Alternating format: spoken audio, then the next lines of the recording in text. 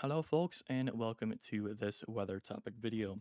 Collectively, this entire thing I'm going to be going over is known as Project Stormfury. Project Stormfury encapsulates not only Stormfury itself, but also Project Cirrus and Project Baton. We will distinguish those two when, of course, we get to them. So, what is Stormfury? Stormfury's mission was to weaken or dissipate storms quicker, both tropical and non tropical systems, faster than what would happen naturally through man made seeding. Within the category of normal storms, not normal low pressures, normal storms, so just a single cell, the idea is to seed it with either dry ice or later on silver iodide. This would cause an increase in the amount of material for accretion of water vapor or ice or supercooled water, doesn't really matter here, which would indeed theoretically cause an increase in precipitation, however, over a much shorter time span, almost like a downburst, which would be fine if it's over a completely undeveloped area. If it's over farmland, then you're dealing with destroying someone's crop, most likely, but who cares? This would this increase in precipitation over a shorter time span would essentially, in theory again, cause the storm to rain itself out as the one thing in the acronym of SLAM that cannot be overcome by another thing is moisture. Shear can be replaced with sufficient lift and instability. Instability can be overcome by excessive amounts of lift and shear, but moisture is the one thing that cannot be replaced. Moisture, water vapor, ice is the one thing that makes up clouds. So if you get rid of that, you are eliminating the storm and any potential for a storm to form at all. So that's pretty much the goal, to have storms be just have storms die faster. I'll say that. I was trying to find the right words. Now, within a hurricane, we are talking about the extremely complex dynamics of an entire low pressure system. Not to say that a single thunderstorm cell isn't complex enough, because it is. The idea around hurricanes is to specifically seed the eye wall and around it, not the direct center. This would cause latent heat to be released, essentially, again, through very complex dynamics and interactions, cause a new eye wall to form, which would weaken the first innermost eye wall, and this would then weaken the storm as you have now weakened the very core structure of the storm and then it being replaced. If that sounds familiar, good for you. That is the eye wall replacement cycle, which we will definitely loop back to. Note that the damage potential of wind as a whole is a square of the wind speed. If you were to math it out, you would get an exponential looking graph. Kind of like how, like 10 squared, 10 cubed, 10 to the fourth, and so on and so forth, with different wind speeds compared to the first one that you're measuring. Anyway, on to our history. The first seeding happened in 1946 on December 1st. My cat caught a mouse, toy mouse, good girl, causing a snowstorm in the Berkshire Mountains. I believe that's in the Appalachians. Yes, I am purposely mispronouncing that. In 1947, in October, Project Cirrus was established. Earlier in 47, in October, they seeded the 1947 Florida-Georgia hurricane. The results of this were utterly horrible. They were absolutely abysmal, and we will go more in depth about every hurricane that was seeded after we're done with our history here.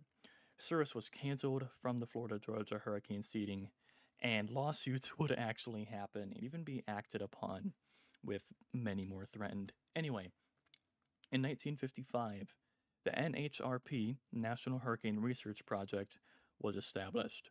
This project would oversee what would become Stormfury. Pardon me. In 1958, Daisy was seeded as a test of silver iodide equipment, and this was a failure. We'll go into that again more later on. In 1961, Esther was seeded twice, and results were actually fairly solid. The next year, Project Stormfury is officially established as a joint venture between the Department of Commerce, of all things, and the United States Navy. Stormfury had guidelines, though. These three, they are all very important. Number one, the target must have a less than 10% chance to landfall within 24 hours, so avoiding a repeat of the Florida Georgia hurricane. Number two, easily the most important, it has to be within aircraft range. Number three, it has to be a fairly intense system, presumably category 2 or above, with a well formed eye. We are going after the eye wall after all. And fourthmost is that in 62, Project Baton was done. This was a project testing silver iodide on regular thunderstorm cells during the American Southwest monsoon season in 62 from July through August. Results were actually pretty good though. So these three guidelines, again, the most important of which is that it has to be within aircraft range, were meant to keep targets scarce. After all, this is going to be costing a fair bit of money. Where else are you going to get all the equipment from? Stealing it, obviously. And we would see the next year that Balua would be seeded in 1963. 2 years later, miscommunications happened with Hurricane Betsy plans to seed the storm. Betsy was never seeded, which, by the way, took 2 months of the NHRP to convince Congress, nuh-uh, we didn't seed Betsy. The NHRP was literally just going, nuh-uh. And Congress was like, are you sure? And NHRP was like, yeah-huh. I'm sure they had a lot of fun with Congress doing that. There would be no seedings until 1969, don't get weird, where Hurricane Debbie was seeded for 2 days in August. The last seeding to happen from Stormfury happened in 1971, its target being Hurricane Ginger. It was just around this time, presumably right soon after Ginger's seeding, that the United States Navy withdrew from Project Stormfury. All I got was the early 70s, unfortunately. I did not get a specific year. I really tried to find a specific year. And after the United States Navy withdrew, there was a quiet reshifting to understanding hurricanes rather than anything else. This already happens and still happens to this day with reconnaissance flights into hurricanes and tropical storms.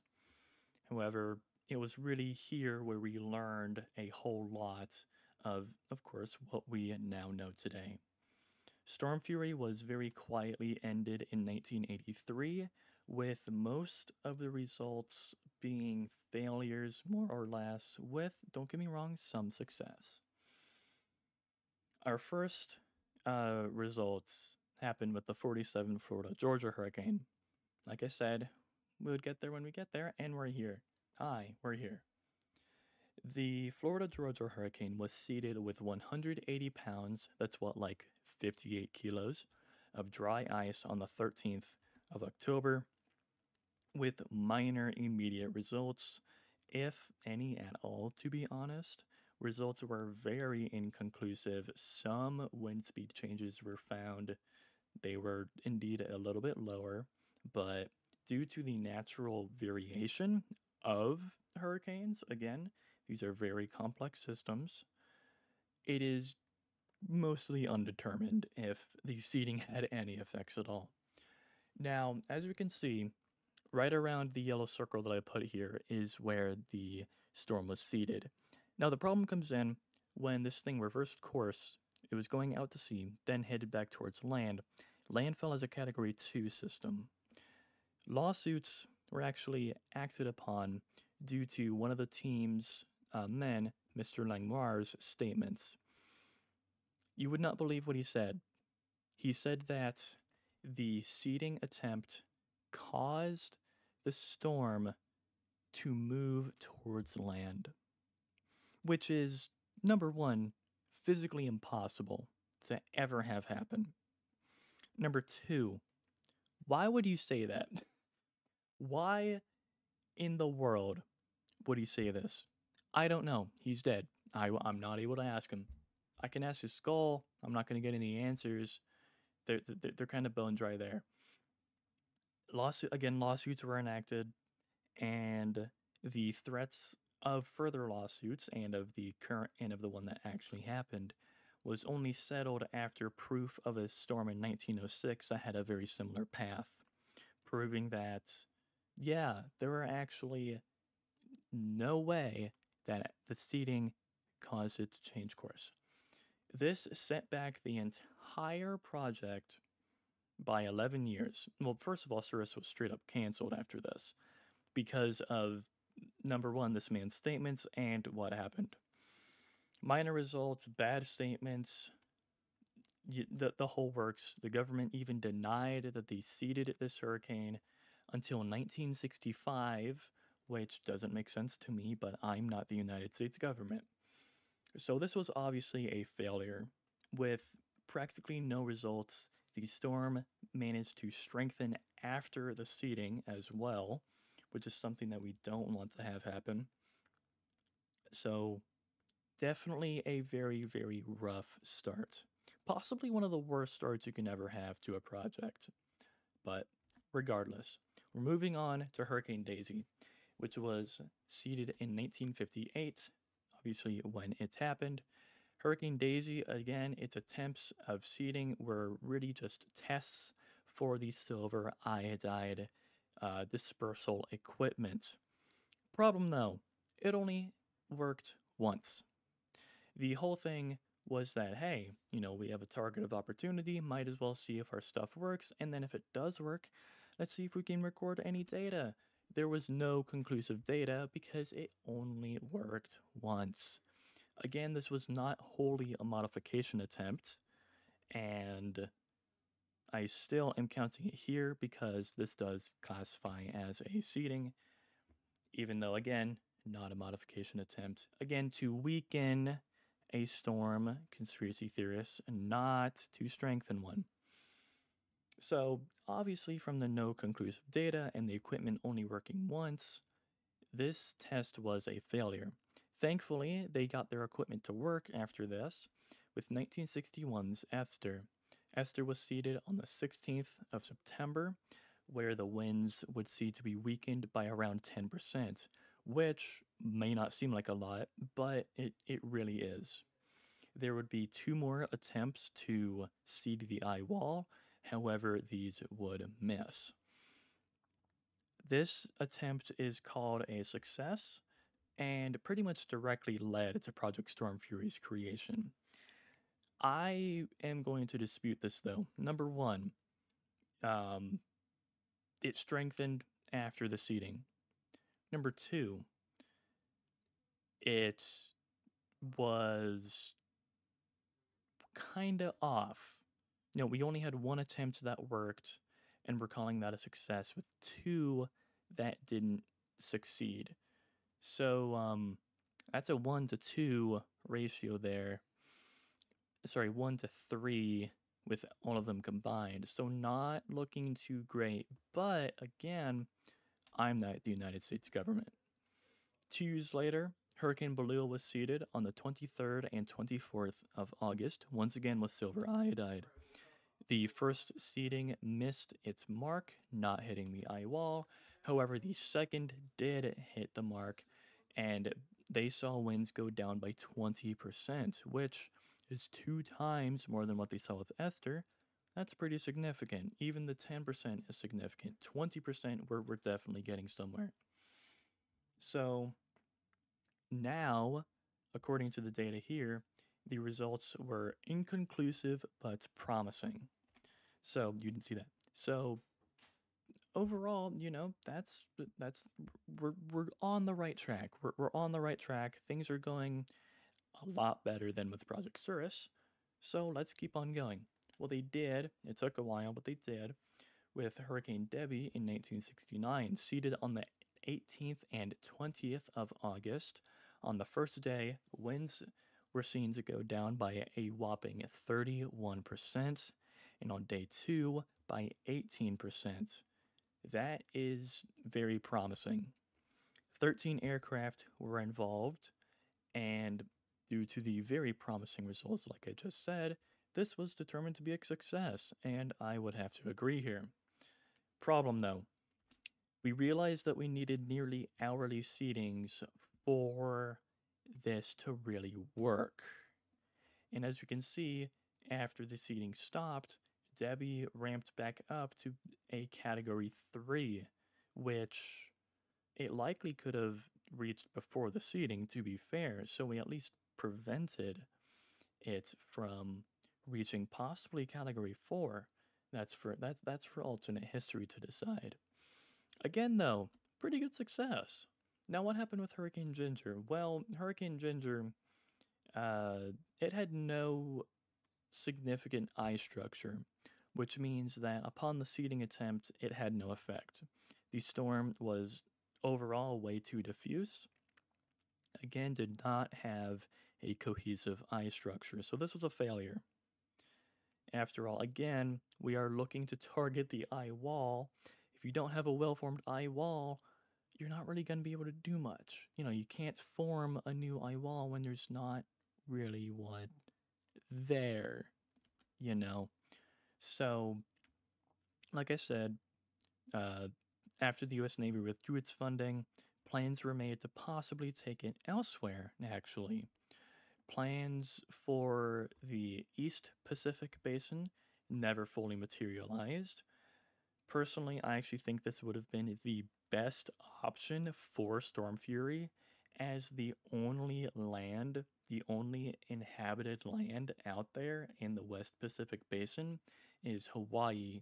And Hawaii, over the course of over 70 years of reliable recording now, has really been hit less than, if I'm not mistaken, 30 times. Which is, granted, 30 times is a lot, yes, but over the course of 70 years, that's not a lot. So, Project Stormfury would have probably really benefited from the East Pacific, especially because the East Pacific can also cause some very rapid intensification, and you could see if the seedings could stop that. But again, plans never materialized. Plans resurfaced in 1976, this time offered to the West Pacific Basin, where hurricanes are called typhoons. Japan accepted the offer, saying that they would be very interested to see results. China, however, declined. China at the time being led by Mao Zedong, he said that there would be consequences if any seeded storm made landfall on China. See, China, the problem here is that you're literally 30 years behind. We already went over this in 1947. I know that China probably wasn't listening at the time, but still, the Chinese government proving that they are 30 years behind, as always. Plans for the Australian basin also fell through. This might partially be due, this is me speculating, due to the fact that many storms hit Australia very early in their life, more or less, due to the southern hemisphere and storms going the opposite way. So instead of starting east, moving west, and then curving north and then to the northeast, storms start in the north, curve west, southwest, south, and then southeast. when you have Australia in the middle of a hurricane's path, it's going to happen fairly often. Again, that's speculation, but I think that might be part of the reason why. They might have also not been interested either. Now, very interestingly, after Stormfury concluded, Castro, yes, the Fidel Castro, said that Stormfury was an attempt to weaponize hurricanes. So we see two dictators not knowing what they're talking about, first of all, and second of all, making literally the complete opposite of facts. Just like straight up, just saying, yeah, they're weaponizing hurricanes. No, we're trying to weaken them. We are doing the exact opposite. This is what conspiracy theories do. They go for the exact opposite only because they have tiny, minor proofs that don't work large scale. Chemtrails are not a thing. Conspiracy theorists who think of chemtrails do not know about cirrus clouds and how they form. Cirrus clouds are made of ice and stay in the sky for hours. Y'all are insane and stupid. Anyway, Stormfury, after moving to understanding storms, really discovered or really proved the eye wall replacement cycle. So we had a ton of knowledge gained about hurricanes and how their dynamics work, thank goodness. Now, of course, I will have to bash Stormfury here. Number one, the eye wall replacement cycle happens naturally. This is a confirmed thing, in part thanks to Stormfury. We really saw this with Hurricane Allen of 1980, the only 190 mile per hour hurricane in the Atlantic. Patricia in 2015 went to 215. Anyway, we also were really able to confirm multiple eye walls can also happen naturally, which means that the whole basis of Stormfury happens naturally, which also means that you can't really conclude if we were just lucky with the timing and going, oh, random insert storm name here weakened because of us and not because of something that happened naturally. So there's that kind of really big error. Also, the fact that the ice and supercooled water don't play as much of a part as we originally thought. Ice and supercooled water play a very interesting part in both regular thunderstorm cells and hurricanes, but not to what we thought, not what we thought would happen with them. A little bit too complex for me to go into here. Just know that it is actually kind of interesting. Kind of a little boring, kind of interesting, a little bit of both. So what did Stormfury find? Again, we proved multiple eye walls can exist at once. We proved the eye wall replacement cycle, and we really helped ourselves understand the dynamics of the eye wall with all of these flights into them, which is huge. That is so huge, legitimately. It is so important that Stormfury be remembered for the amount of knowledge that we gained from it. Stormfury flew under my radar for a while, and really going into this was really cool. Granted, most of the information I got for this video was indeed from Wikipedia. However, I can guarantee you that every single source that Wikipedia has for Project Stormfury is a reliable one by the NWS, by the NOAA, and they know what they're talking about when it comes to weather. I hope. Not that I hope. I know they do.